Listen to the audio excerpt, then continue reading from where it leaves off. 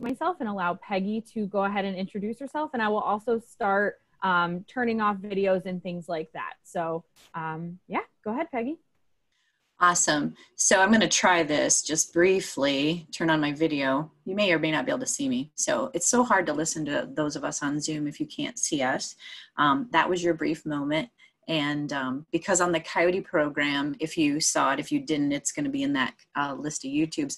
My video was on the whole time. We were all very new to Zoom, and I'm just chatting away and people could see me the whole time, and I didn't know they could. So I'm trying to control that a little bit, and you'll have more fun watching the slides and just listening, I think, than watching my facial expressions and talking with my hands is a little bit common. And I know some of the people that are on today know that about me. So we're going to switch that back off and we'll get going forward. So just as a starter, there is a link here at the beginning that'll be offered at the end. And one of the things that we are trying to do through all this, we do it all the time. We assess while we're teaching to be sure that we're bringing you information. You know, we're supposed to be bringing you science-based information that hopefully is enjoyable and adds to your repertoire of knowledge. So at the beginning here, you'll see that evaluation, but it will be offered at the end, as well as a QR code. And we ask that you take just a couple minutes to answer those so we can make sure we're doing what we're supposed to be doing. And I will challenge you that with my first webinar, I had 180 people that actually did the survey, which helped me know what I was doing and what to change or alter in my program to make it better for the next time I offer it. So I appreciate you considering that at the end, and you can go back in as well and do that anytime. So this program, we'll go ahead and see if we can get it to move forward. So the Woodpeckers of Illinois, this started because I went down to do a totally different program and stayed at a friend's bed and breakfast down in the central part of Illinois called Piece of Earth Lodge. And my friend Tim built these individual cabins on the ground level, but the porches attached that you walk onto are in the trees. You literally are built on the side of a ravine. As I'm trying to write a program, there were so many woodpeckers because the habitat of these large deciduous trees was perfect for almost every single species. And it was May, so there were even some sapsuckers, and we'll talk about those different ones. And I got to thinking about what I wanted to know. So this is some education and some entertainment and some great photos. I do want to give some credit to a friend of mine, Ken Reinhardt. When we pull photos for our work, we have to have them, they can't be copyright protected. And it's hard to find all the woodpeckers you want to find pictures of. And I want to give Ken credit for just opening up his Flickr page for me and saying, go to it. And there are some other ones, but they're noted. So when you think about woodpeckers, it's one of the things that as a child, children all recognize woodpeckers. It's like we don't have to tell them. The funny thing is when they see other birds like a brown creeper or a nuthatch, the first thing they yell is woodpecker, because it's such a specific bird action that those birds also do. So we're going to go through and see and talk about what makes these woodpeckers special. Now the beaks, you know, everything, many birds peck at things. Beaks are critical. Animals have tools, whether it's a mammal with teeth and claws. In the case of the birds, their beak is one of their most important tools because that's what feeds them. And they peck at many things. Turkeys eat tons of insects as they walk along. The picture has the robin with the worm, and it makes you think about, it's like working with your hands tied behind your back. They don't feel that way, but that mouth has to be everything. Hand, the spoon, everything to get that animal fed. And the chickadee at the bottom, I use that picture to remind myself to share with you, birds, even our woodpeckers, cannot open the seeds you feed them. They don't have what we would call a grosbeak, a beak made like a set of pliers. The muscles in a woodpecker's jaw and also in this chickadee's jaw aren't strong enough to crack seed. So they literally, a chickadee has to remove a seed from your feeder if it's a shelled seed, because they love oil sunflower seeds, take it to another location, perch, hold it, peck it open, and go back and get another one. Now, if you're in a location where you have a seriously cold winter like we do in Northern Illinois, a chickadee needs the equivalent of 250 fat calories or the equivalent of 250 black oil sunflower seeds in calories per night. So they have to eat 250 sunflower seeds to get the calories they need, because they shiver 20% of their body weight off at night. I would love to be able to eat like that, but I can't, right? But that's a lot of work. And they choose that. And that's, that's an interesting choice. So maybe unhulled seeds might be helpful for those guys. So just something to add to your thoughts when we're thinking about beaks and how important those things are. Woodpeckers take that beak thing and its ability to a much higher level. All right. So how many peck vertically? We have a little brown creeper. Those are the birds that when you look at your tree and it looks like something's moving, and then they turn and you can see that bright white breast and belly, then you can see it. They've got a little hooked bill. They're going in after spider eggs, spiders, things that tuck up under the bark, right? The little white-breasted nuthatch, there's also a red-breasted nuthatch where I am. Those also can hang and move vertically. A lot of kids think those are woodpeckers. They just happen to be able to make that vertical climb as well. And that's the only competition we have here. You may have others for that vertical food area. On the left is one of Ken's pictures that I love, and it's that pileated woodpecker, which getting a photo of a pileated woodpecker is so impressive. Other birds can land on a tree vertically. I've seen robins do it, but they can't move. And we're going to talk about the body design of woodpeckers and what allows them to take those vertical climbs and have that private dining experience that they only share with a few other species. The toes on birds who are capable of creeping like this are set with 2 forward, the second and third, so the middle 2. And the 2 that go backwards would be the first and the fourth.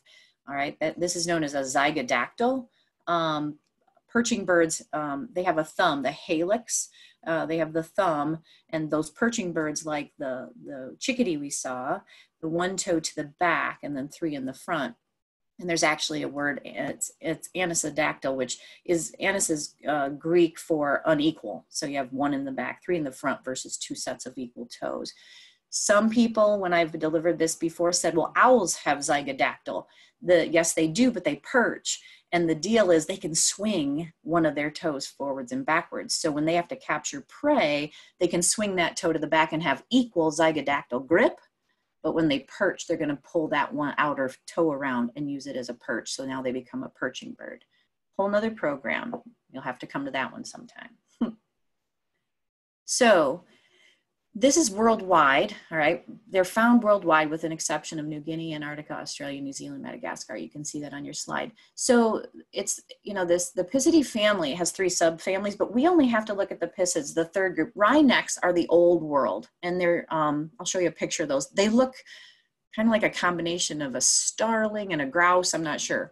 And then, so those are your old world. The Southeast Asia and the tropics and Africa, the piculates, teeny tiny little guys. We don't obviously have those, but the true woodpeckers, the Pisids, they're found most commonly, and that includes our flickers and our sapsuckers. So my goal today is for you to end this program and go, oh yeah, I know the 7 woodpeckers that come through Illinois. If you're from out of state, find yours. We'll be talking about those different, how many we have, but there's no wrynecks or piculates in the US and Canada, just the true woodpeckers. There's a wryneck. How cool is that? Not a wedgie tail though. They're not going to do the same actions as ours. Okay. And then the picks, the little guys. This one does remind me a little bit of a downy, maybe, cousins in heredity maybe, but little bitty guy. Notice the toes though, that zygodactyl, we're gonna see that in anything that's one of the woodpecker group. So the tropical woodpeckers, they're the ones that I had said were Southeast Asia, Africa, South American tropics, 3 Asian and 1 African species, and all the rest are elsewhere, and this one's in Brazil. So we're gonna only talk about true woodpeckers. There's nearly 200 of these, but only 22 live in US and Canada.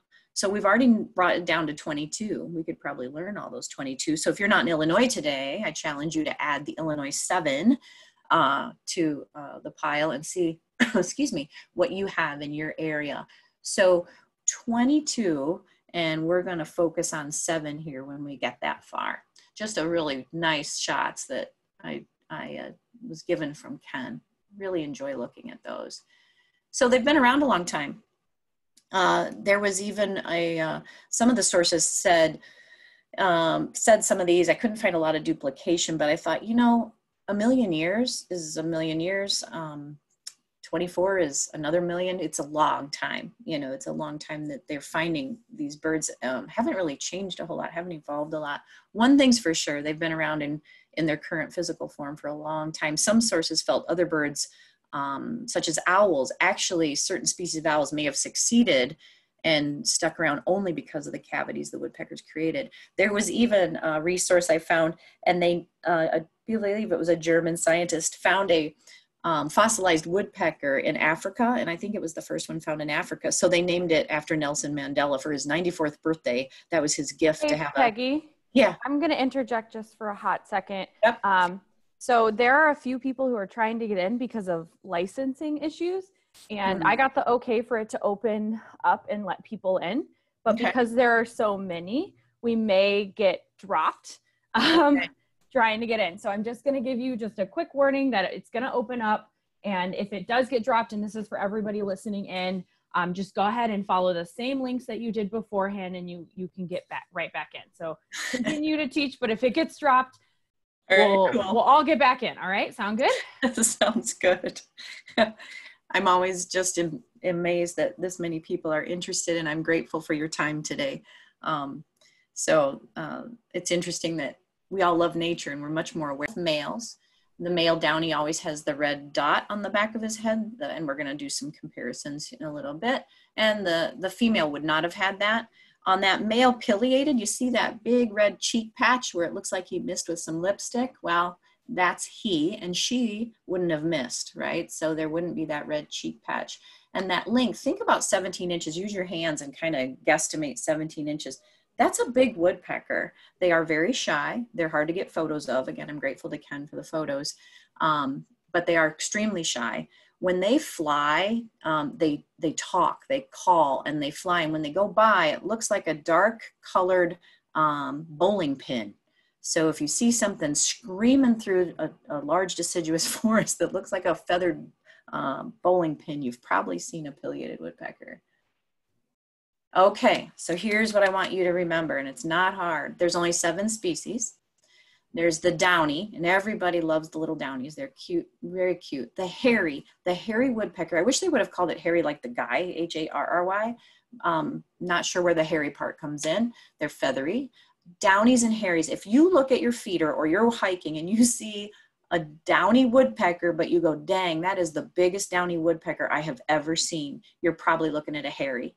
They are very similar, but the hairy is about the size of a robin, just not as plump, and has a much longer beak. So you got to take a good look, because the quick look is the spotted black and white. It could be the red on the back of the head if a male, not if it's a female. Everything else is very similar. The red-headed has to have a full red head, has to have that full naped red head. They're the checkerboard woodpecker. The red-bellied, not sure, I don't see it's very red. It's kind of orangish to me, but I guess red was the thing. The red-bellied, similar in size, has the mohawk, the red mohawk, okay? So the red-headed full head, red mohawk bellied. The red-bellied sap, or the yellow-bellied sapsucker, is a migrant in northern Illinois. They hang out in southern Illinois. They migrate through and move on up into Wisconsin and beyond to nest, but they are in southern Illinois during the winter often. And they are, they're smaller than the 2 prior listed there, but definitely a different sound you'll hear when they come through. And the northern flicker, we have the yellow shafted. Out west, there's a red shafted. The yellow shafted flicker, beautiful, and we'll look at him. And then the pileated. So you've got the hairy downy thing. So those are kind of the same. You got red-headed, red-bellied. You got to remember, red-headed has to have a full red head. The yellow-bellied sapsucker and the flicker and the pileated. So we're going to keep working on that, and I'm going to give you some pictures to see. So here's the downies. So you have a female on the left and you have a male on the right. Notice the petiteness of this bird, and they're sexually dichromatic. Okay, so dichromatic means they're showing 2 colors. In other words, the male has the red and the female doesn't. We'll see one that is not dichromatic here in a moment. So the downy, and here's a downy compared to a hairy. The best way to show you that is to show you those 2 birds facing each other. All right, see the beak on that hairy? They're both males. They both have the red. If they both had no red, they'd be both female hairy and downy. So I wanted you to see that. So there's your two that look alike. You can take that off your pile of 7, easy peasy. I like how that hairy's wedged his tail. That's a really big woodpecker move, to wedge their tail. And it does have a spear-like tongue, the hairy does. And at the end of their tongue, we'll talk a little more about the tongue. In his case, I know because I had one hit a window once, and of course had to look at it. The tongue has like harpoon hooks, spears on it, like a fish hook, and it's cartilage at the tip. So when it goes in to get food, it can literally spear it. They don't have to peck a hole big enough to get the bug, just big enough to get their tongue in. And it's like putting a fish hook into a marshmallow. So it pulls it right out.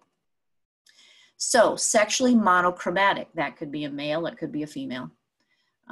These guys are severely declined in number due to habitat loss. We need big dead trees for them. Small dead trees for bugs, or living dead trees that have bugs, but they really are struggling, and they're beautiful. So the fully red-headed, sexually monochromatic, same color for male and female. They have found 2-million-year-old fossils of these guys in Illinois alone. So they've been around. So the redheaded's a little bit of a booger. So they've been known to tap duck eggs, owl eggs. They've also been known to swallow small nestlings of other species. I know we like to think of them as just, they're too pretty to be so mean. And you'll often see them hawking, which is what flycatchers do. They sit and watch for insects, and they'll fly out, grab it, and go back to their perch. So hawking is common for them when they're picking up their insects. According to Cornell, I found one that said they'll actually take grasshoppers alive when they're trying to collect a lot of food, kind of hoarding, and they'll cram it into crevices and bark. It's still alive, but they cram it so hard in there it can't get out, and they come back later and eat it. Sorry, I'm making you cringe maybe. So that's kind of interesting. Notice before I switch slides, his feet, 2 toes in the front, 2 in the back, very important. Here you go. These little guys, here's our red-bellied. Again, not super red in the belly, but the bird world loved the red. The male is on the bottom. His mohawk goes all the way to his beak, though the female has a little red at the top of her beak. Notice the back of it's on the back nape of her head there. It's not in that front on her forehead. This is a really good picture too. When we talk about skulls here in a little bit, look how rounded the woodpecker skulls are. And there's a reason for that. If they have a frontal bone, and we'll talk about that. But there is your female and your male.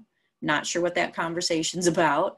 And they are sexually dichromatic. You can tell the difference without much effort.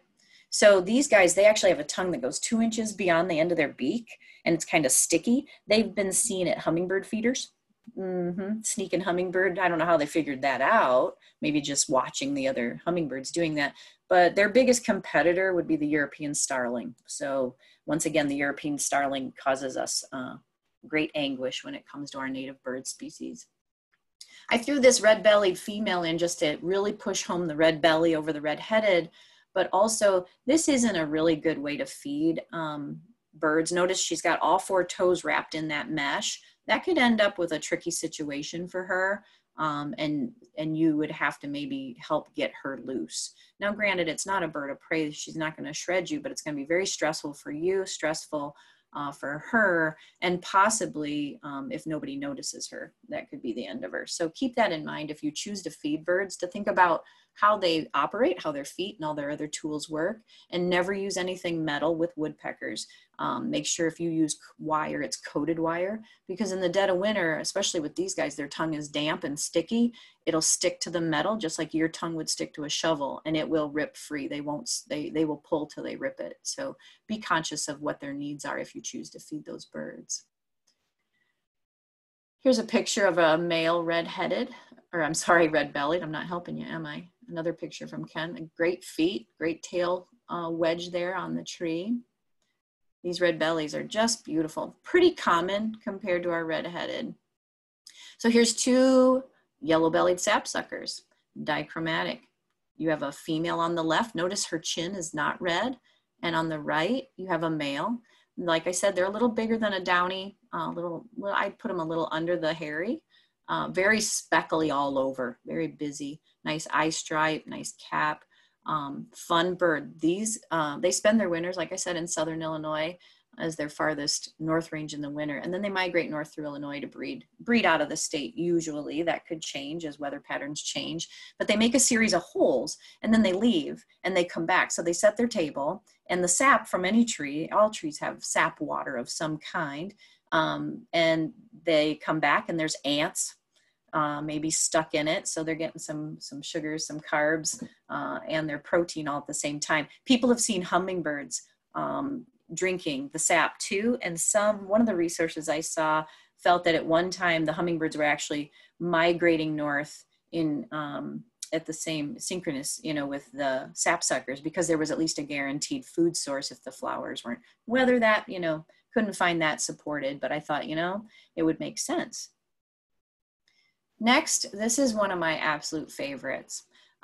This is a northern flicker, or yellow shafted flicker. The feathers carry a beautiful red color. When they fly away, it looks like somebody left a marshmallow on the top. They call it their rump. It's actually on top of their tail. And so when a bird flies away and you see a flashy yellow and that big cotton ball or marshmallow color right on their rump, that's a northern flicker. They're dichromatic. The female on the left doesn't have that little black, what we would call a mustache. They both have the black bib on their chest, but they both have that red mark on the back of their head, but the male has that black marked mustache. Look at the length of that beak. It looks like it would be an amazing beak for tree work, and they can, but look at the curve in it. These are the woodpeckers you see on the ground. They love insects. They very much love ants. We want them right now in northern Illinois. We're having so much flooding and all the ants are coming up and being on the surface, getting into our air conditioning units, causing trouble. You can't have enough flickers right now in northern Illinois, but they actually will go after. And they do have a barbed tongue as well, so they can stick insects. They might eat a worm, they might eat grubs. They've actually been known, they will cavity nest, because woodpeckers are primary cavity nesters. However, they've been seen nesting in old kingfisher earth burrows. So they're very comfortable on the ground or up a tree, which would give them an advantage as far as longevity. Here you go. These guys are amazing. We're just now seeing some here in northern Illinois where I live. They are very territorial. They have a 10 square mile home range. They need adult trees. They have a lot of needs, and they're very shy, so it's hard to keep up with what you have. Pretty much if you can find a big rectangular hole in a tree that literally like squared off rectangle, you probably have a pileated. I actually saw a tree that got pecked down at about 4 feet off the ground, and I looked at it for a minute like, what the heck is that? Well, it was an old tree. It had bugs, and I'm like, oh, we have pileateds back, because I didn't know, I hadn't seen them. And on the pot, and there was just a huge, perfect pile of debris on the ground, kind of like when you find beaver chews. It's all that consistent chews. This was a different shape pile, but I collected it and I put it in a jar, and I call it determination, because any bird that's willing to peck until it takes a tree down has got to have a gift. And they're just magnificent. And for us that are slightly aged, Woody Woodpecker was created based on this woodpecker. Anybody that said, who's Woody Woodpecker? Well, look it up. You'll see the resemblance, right? All right, so a niche, a neighborhood, where do they live? They're considered primary cavity nesters. They are the one that makes the first hole. They don't often re-nest. They can, sometimes will if they have to, but they prefer to make a new nest each year. But they're a keystone woodland indicator species. Keystone because they play an important role in our ecosystem by creating cavities for animals that cannot put a hole in a piece of wood. So secondary cavity dwellers include wood ducks, owls, chickadees, and nuthatches. Many birds prefer to be inside, and that actually increases the possibility of the survival of those young that are hatched in those situations. The indicator species, it's better than a migrant because, except for the sapsucker, they don't leave. We can watch them year round and notice changes. They offer a clear ecological service, which is where nature helps us out, and that would be the pest control. As I said, especially right now, the ants. Though they couldn't keep up with emerald ash borer, right? There was definitely an effort made, and maybe more young succeeded and made it to adulthood based on the amount of food available, but it didn't stop the horrific waste of ash trees that we had, but you know, you can only do so much. So they do stay year round, and their changes in their behavior or numbers would be obvious. We would see that, as we noticed when the red-headed woodpeckers started falling off the chart. Why do they excavate? Food, kids in the winter. So when they're pounding on trees right now, they've probably already created a nest and they're looking for things to eat or to feed their young. I can't stress enough that native plantings brings insects, and that will also help, especially with our like our flicker population and our red-headed woodpeckers. They want those insects. Raising young in a nesting cavity. Winter protection. I get a lot of calls at the end of the season with woodpeckers pounding on people's wood homes. I have a few suggestions at the end of the project, but a woodpecker doesn't know the difference between a tree and your house. They don't think like that. Doesn't make it better for you, I realize, but they are looking for a warm space to be able to hunker in the winter. They'll pick tree cavities that are broken branches as well, but they sometimes will start a new hole for that purpose, as they have done on my nature education center. And the thing is, once they get through a layer, if it's warm from your home, you know, through that insulation, yeah, they're going to be really happy there. So you need to, as soon as you can, put a stop to that effort.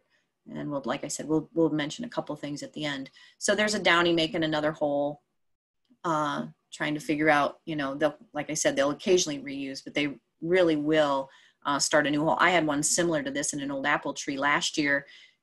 She came looking, I said, oh good, she's gonna nest. And she made a whole nother hole 1.5 feet above the old one. She just didn't want to move into the old house, I guess. So this is a big important piece to these guys. They're safe in that hole. Maybe the starlings, you know, are a problem. Maybe some other smaller, a weasel might find them and climb up there and get them. But 60% reach a year old because they have that time, that percentage time. Once they're out, you know, once they're out of the hole, that death rate, you know, starts to increase clearly, like it is for any other. And they're slow. Our woodpeckers aren't the quickest birds, and that makes them a little easier to pick off by other birds. So having that time to get a little bigger and a little bit stronger in those nesting cavities is pretty critical to who they are. I love these little pileated mohawks, and can't tell, but it looks like the one on the bottom is definitely going to be a male, but I can't tell for sure if they're both going to be males, but definitely cute in their own way. So here's an example. Woodpeckers create the homes that are needed for those who can't, like we said, but dead trees are important. We've become a society that has to clean everything up and make it perfect, and perfect isn't good for everybody. And taking down dead trees is a real detriment, especially clearing out spaces where our red-headeds want to be, those red-headeds that depend on snags and trees. And it was actually the Dutch elm disease and the chestnut blight that increased our population of red-headed woodpeckers for a long time, because there were so many trees, people couldn't get to all of them and cut them down. And the ones that weren't endangering personal property were left, and they needed those trees. But we've become so used to thinking something is unattractive, we forget about its usefulness. Squirrels clearly helped make this tree on the left a little bigger. They may have used it. And the one on the right, that little guy, whether he's in a broken branch hole or a woodpecker hole that healed a little bit, he sure is happy. And with a little curved beak, that screech owl would never accomplish a home like that. So food in the tree, like I said before, it's pretty exclusive, you know, pretty successful if you can, you know, have that plate for yourself and only share it with a couple other birds. We don't know the ecological service, but it's in the billions. I wouldn't even question that at all. It has to be in the billions of the pest protection that they've done for us with what their choices are. So we're going to go through a couple traits as we're beyond our halfway point here, but we're going to talk a little bit about head design and these different things and what makes the woodpeckers who they are. And I will add, I don't talk about it again later, but that large second neck rib, it's large because you can have more muscle attachment. So it would be up like where our like area of our like up high in like our collarbone area, they're going to be this bigger stretch of ribs to hold on to give them more strength, which is pretty cool, to have more muscle attachment for throwing yourself forward, I suppose. So head design, the average woodpecker, look at that, strike speed 20 to 24 feet per second, and they're not even going a foot, right? So that's a pretty hard schwack. Us having to do that would be detrimental. Woodpeckers' force of the deceleration, you know, Newton's second law here, at impact, 600 to 1500 Gs. All right. Again, you have to have a specialized skull cavity in order to do that and not just knock yourself out on the first hit. Some things were saying that their brains are small, so it doesn't have enough inertia. And there was too many other pieces in the science, I think, that through the years that I've studied and been told, I think that wouldn't hurt, but I think it's more, there's a little more physics, I think, involved. The protractor muscle, where the bill meets the skull, contracts right before they hit to absorb a lot of that and keep the bill in place. It doesn't do the Daffy Duck thing. The upper bill is slightly longer, and it's slightly longer and connected with a hinge into what that frontal bone. Remember I told you to look at how that rounded forehead was? They have a frontal bone, kind of like a kickstand that doesn't move, and it allows them to take that impact, and then it sends that impact down and around their skull instead of right smack into their brain. So that would then make one believe that the force is directed around the brain, and it doesn't matter that the brain might be small. So here was a diagram that kind of gives you that idea, and we're going to talk about the tongue next. Pay attention. That tongue. Let me go back to that one. I like that picture better. All right, look at this. The frontal bone sits right in the front of the head. So the hit goes here, spreads out the love back here. The tongue tightens up. The tongue is connected to the front of the head. So it wraps all the way around. There's actually a hiatal bone, a flexible bone here that will either flatten to stick the tongue out or tighten to pull the tongue in.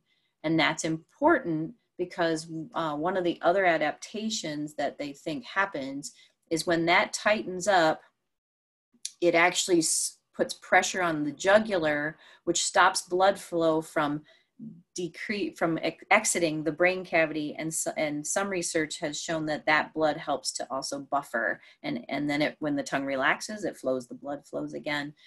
It'd be like in a blink, but it's interesting when you look at all the research, all the possible pieces that go into being a woodpecker. The black-backed, we don't have a black-backed woodpecker. They have the largest frontal bone, but I think by now you would guess that the flicker, with the little bit of a curved bill and eating bugs, it has the smallest frontal bone because it's not as needed. So over time that adaptation has happened or hasn't, because it doesn't need that frontal bone.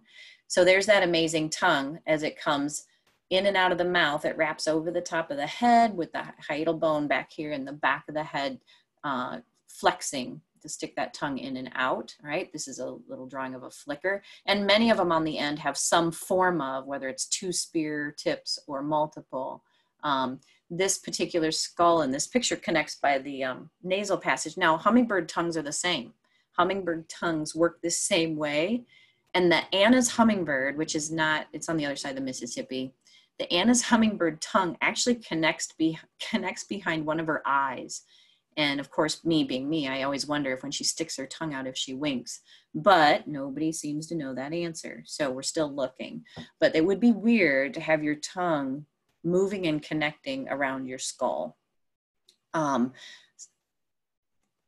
There's our little dusk mask. Look how the downy, so the downy is our little guy, our most urbanized, and look how short his beak is. So when he's hitting and getting sawdust, the closest thing to the tip of his beak would have been his eyeballs, but he has a feather mask. So his tool, one of his tools in this case, her toolbox, because she doesn't have the red mark on her back of her head, she doesn't get a bunch of junk in her eyes because she has that little dusk mask built in, which I think is a pretty neat adaptation. Zygodactyl, just a reminder on the toes, right? The zygodactyl, 2 in the front, 2 in the back, the middle 2. 2 and 3 are in the middle forward, and the other 2 are in the back, right? And that way they can, what they call racking, riveting, laddering. There's lots of words for going up the tree. But that tail, if you look at that left photo of that male pileated woodpecker, he's using his tail as a lever. And that's important for this next slide because birds have a pygostyle or a tailbone. And in the woodpecker, they have a very large one and they're fused. So it's like having a paddle built into your tail. So the feathers flex a little, but the bones can't. They don't jointly move. You know, they move as one piece, but they aren't flexing in between. They're actually fused together. So that gives you the other tool in your toolbox to protect you from just flipping backwards off of trees. When you see birds flying through the woods, when you see a bird that tends to dip every time it flaps, well, of course, if you pull your wings in, you're going to start dipping, right? Well, they look like they're pulling in their wings and shooting their wings out. And smaller birds like the downy would have a quicker, tighter pattern. And your largest birds would do a lot more swooping. Okay, so think about size and how that action would happen. And no, you can't see me, but I am using my hands to show you that. Caught myself talking with my hands again. So that's kind of fun when you see a bird flying like that, there's a good opportunity to possibly find a woodpecker. Something that you may not have noted, but I know you know, they don't sing. They make calls, right? They get louder and more constant in the spring when they're warding off other birds and other woodpeckers. They drum in the spring to set up territory. If you have a metal flue on a stove, you have anything that the gutters, if they can make something loud and they find it, you're in trouble until they have their territory set up because they're going to keep drumming. They have no idea that it bothers us. And that's definitely something that can get very annoying, but they don't sing. They don't have a song. So woodpeckers, consider what they eat in the wild. Consider that they're picking for things. They're picking for protein, right? They're bug eaters, right? They will eat seed because of the high protein in that seed. But most of our birds, very few of our birds don't require insects to feed their young. There are some seed eaters that can feed their young that, but even our chickadees have to have insects to feed their kids. But look at, any of these three are going to have a lot of protein. But I put this on here. You have to remember these birds have been around millions of years. When we feed birds, right, we feed them for us. We really aren't saving anybody. We might even be sometimes, we think about this, we might not be helping because natural selection isn't happening. There's successes happening that wouldn't have happened in a natural environment. If you feed them, do it because you enjoy it, but don't do it if it's going to stress you out that they are fully dependent on you, because they've been around millions of years and they can do it even longer. Right? So dealing with woodpeckers in the spring, they drum. That's kind of the exciting and noisy. Spring and summer, you have nesting woodpeckers.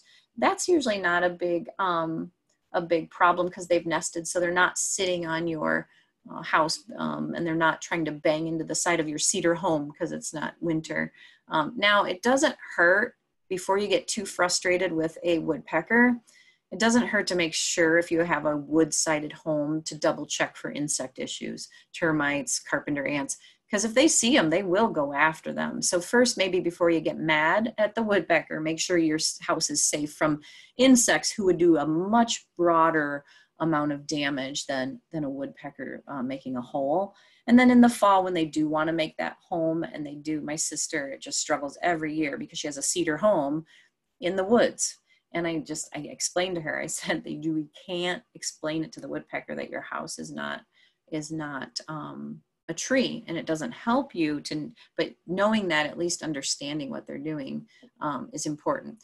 So what can you do? Because I know a lot of people get on these things for answers. And I do have a website for you coming up. What do you know? What can you do? Netting works, but be prepared to untangle woodpeckers. If you put up some kind of a netting over your siding just for that pre-winter time, and then take it down each year, you don't want to be bird banding in your yard.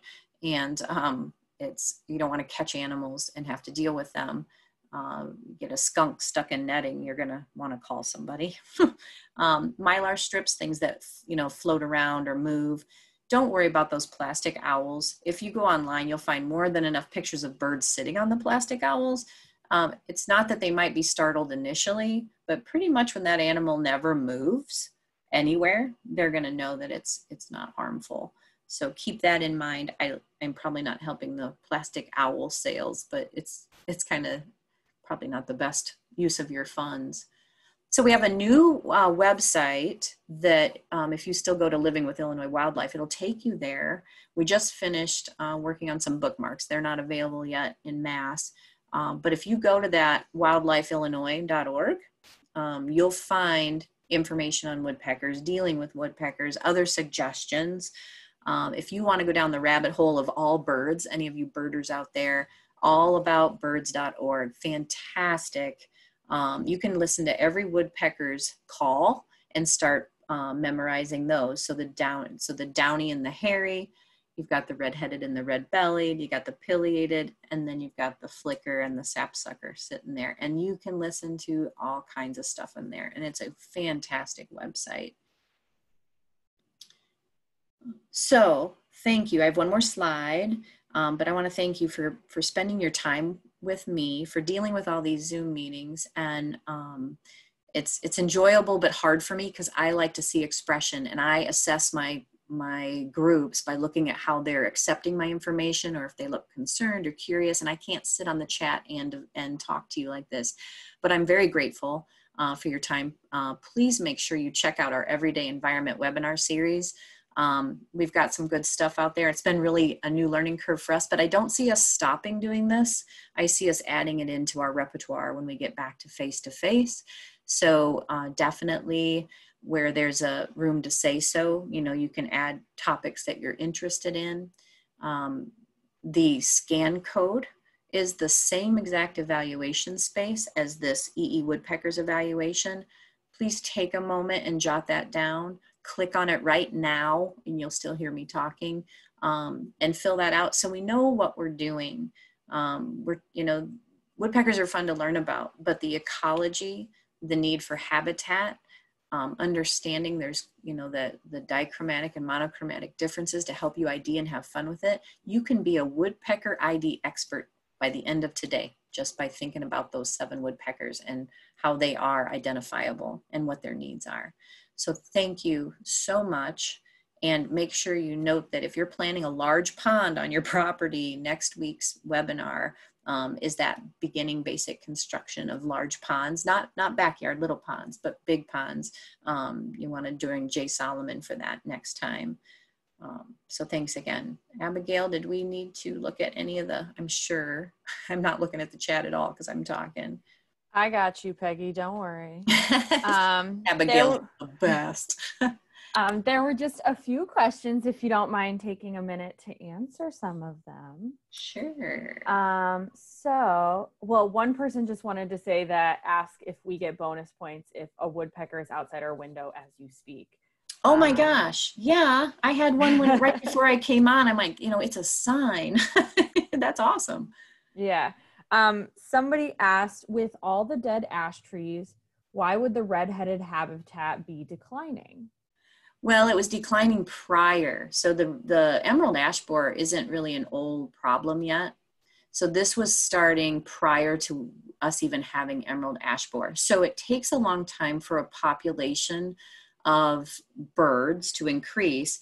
And one of the largest amounts of ash trees are in our parkways. They were planted like in the thousands, millions in our parkways. And the parkway, red-headed woodpeckers are not an urban bird. They come in the spring, they'll load up on your bird feeder, right? I was talking to a friend last night, and he was saying they load up and then they disappear. Well, he has 9 acres. There's woods there. They go in and then they become a little more of a recluse to raise their young because they don't want to be seen. Really, the downies are most urban. So finding those ash trees, it may turn into something like the chestnut blight and the Dutch elm. Those ash trees out in the woods where we're not worried about those snags and won't take them out just because they don't look attractive, that might help and increase our population actually. So that's a really good point, good question. Awesome. Do pileated woodpeckers ever damage healthy trees? If there's I would guess that they can do anything they want at 17 inches tall. They tend to go after food first and housing, but it doesn't mean I can't tell you that they would never go after a live tree. But if they went after a live tree of mine, I'd get a bug check, just to see if it wouldn't be as likely that they'd waste their time just making a dent in a tree unless they were drumming and found a tree that made lots of good noise. Will woodpeckers nest in pine trees? Oh, I would think so. They're a little sappy, but I don't know who would do that. It would depend on the habitat. I would guess up north where the pileatids are. I know they like telephone poles, and that's been a problem. And I don't know that as a yes or no, but I don't see why they wouldn't, as long as they were big enough, big enough pine trees. So this was a question kind of similar from two different people about woodpeckers drumming on metal surfaces. Mm-hmm. So somebody was saying their sister has a woodpecker peck on their aluminum gutter for 2 years in a row. And another individual asked, is that a territory thing, like setting the territory for a trap? Yep. He's saying this area is mine, and I'm going to beat on this until everybody stays away, and I'm going to chase you, and I'm going to go hit the other. They're also drumming somewhere else. They're flying in an area that they want to claim as their own. But the gutter one is probably the noisiest one, and they love noise. Nice. I read something where a red-bellied woodpecker drummed loud enough out west that somebody heard it a half a mile away and went and located it, and it was a half a mile away. Wow. Will woodpeckers use human-made nest boxes? I don't know. Try it. It'd be great science to find out. I have a feeling they are picky, and they, when I took down this apple tree, they quit using it, and it was hanging over my fence, and I waited to be sure no other residents wanted it this year, and when we took it down, it just crumbled. The space inside that tree was so small, I could not believe that she raised 2 different broods of four woodpecker babies. It's almost like a cup nest of a Baltimore Oriole in size, or even smaller. So it would be a matter of replicating that tightness. They're not in there making a big square box with, places to sit, right? It was amazing to me how tiny that space was. So do a little research, get some maybe identification on what the shape is, how big it tends to be beyond their personal size, and then maybe create something, and then definitely let me know. Let us all know. I'm curious. That would be very cool. Yeah. Person says, is it true that only the female woodpeckers peck on houses that cause damage? I wouldn't have thought that. No, because spring, the damage is territorial, so that's males. And in the fall, winter, everybody wants to get warm, right? And they don't stay together in that, they don't go into the hole together. So my personal non-scientific belief would be that anybody that wanted to get in cover would make themselves a space. But I don't know for sure. Somebody asked for you to address the issue of having suet feeders out during the summer. Is that, is that an issue? And just kind of what is that about, kind of thing? Suet true suet would not work in the summer because beef suet is different than what we buy in the blocks. My personal choice is not to feed the birds in the summer, to be sure that those young and the adults are feeding on natural food choices, and so that the young birds aren't taught, how to just clear the feeders. Personal choice. Suet's so slimy in the summer, and now you have different animals, possums, skunks, raccoons, that can smell that, and you're going to add to the climate of your yard. And then if you get those animals, you might get mice, because if there's stuff on the ground, the mice come. And then people call me because coyotes are coming closer to their house, because you've created a food chain that they don't know is there. So it's up to you. I don't think you should judge anybody that chooses to do it, right? If you don't, then that's your choice. I don't, it's my choice. but I think it's kind of, for me, it'd be not where I'd want to put my money in the summer as far as bird feeding. Okay. So this person was asking, what time frame do yellow-bellied sapsuckers typically migrate through central/northern Illinois? You know, that has changed. These last 2 wet springs, they came and went so fast. And I don't know if they stayed south, kind of like our hummingbirds and our monarchs last year and this year hung very low in Illinois. And I don't know if when they got a breaking point between storms, if they came through. I heard one. And in where I work in a small forest preserve, I usually hear them all the time. I saw remnants of them being there. So I don't know if that window of opportunity between storms they went through, or if they were quiet because it was colder and rainy. The woodpeckers aren't going to be able to aren't probably going to go into any kind of torpor when it gets too cold. Like hummingbirds can go into torpor, kind of like a mini dormancy next to a tree if it gets too cold.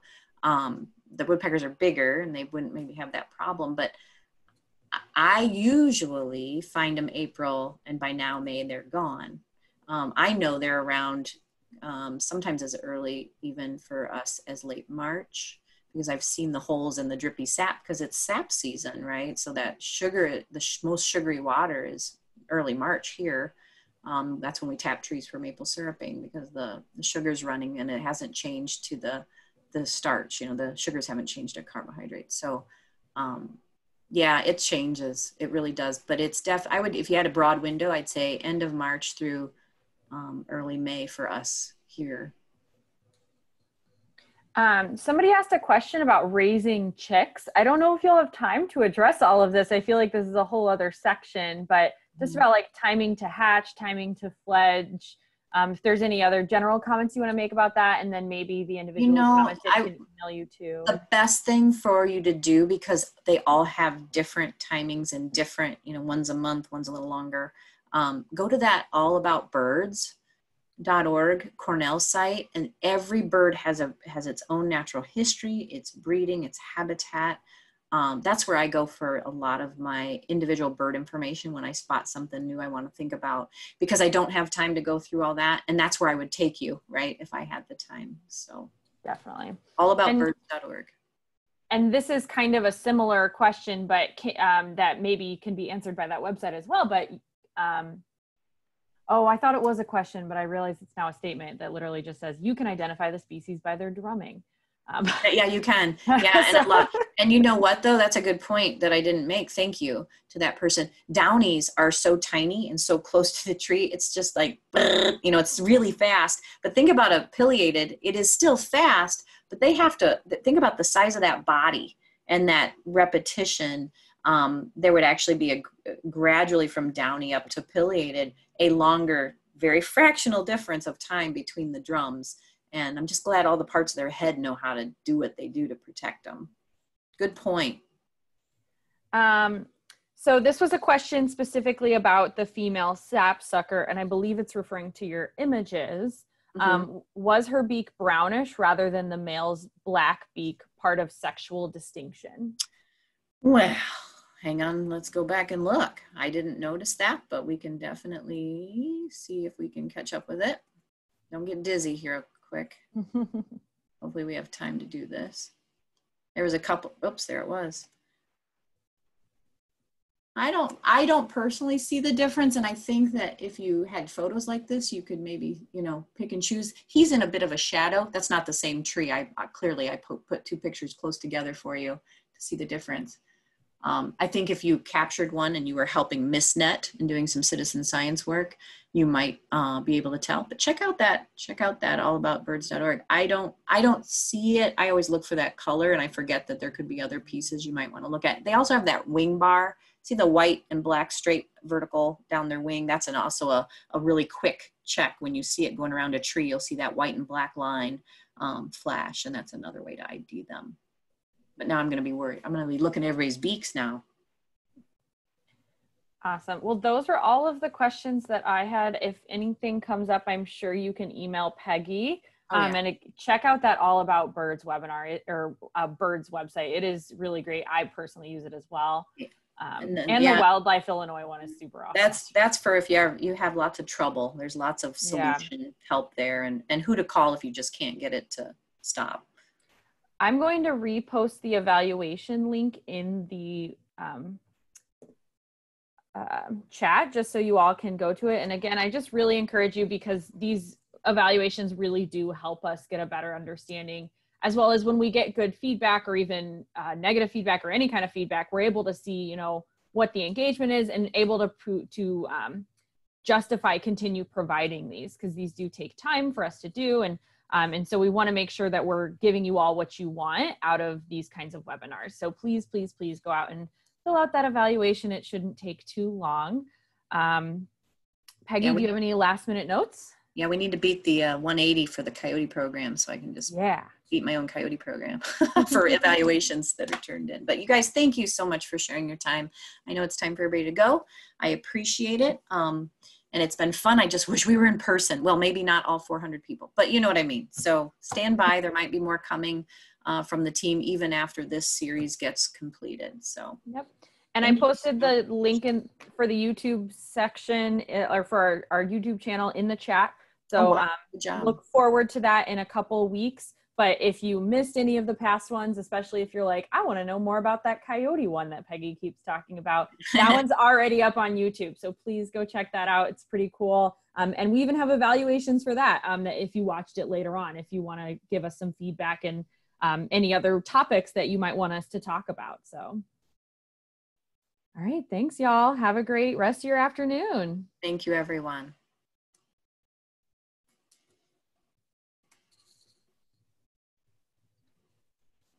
All right, Peggy, I ended, you're welcome to end the meeting whenever. I have all the questions like captioned, marked and everything. Yep.